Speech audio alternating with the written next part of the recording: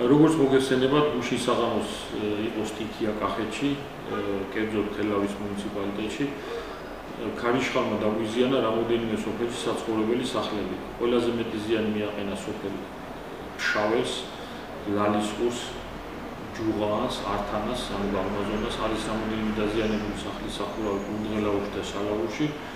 კომისია შევქმნით უკვე ჩვენ ზარალის დამცველი, რომელიც დაახლოებით საღამოსკენ შუადღის შემდეგ მოვაწვის უკვე ინფორმაციას, თუ რა ზარალია ეს, რაოდენობა თანხაში გამოსახული და ჩვენ სარეზერვო ფონდიდან დავეხმარებით იმ მოსახლეობას, ვისაც დაუზიანა საცხოვრებელი სახლი. აქ საუბარია მხოლოდ საცხოვრებელ სახლზე.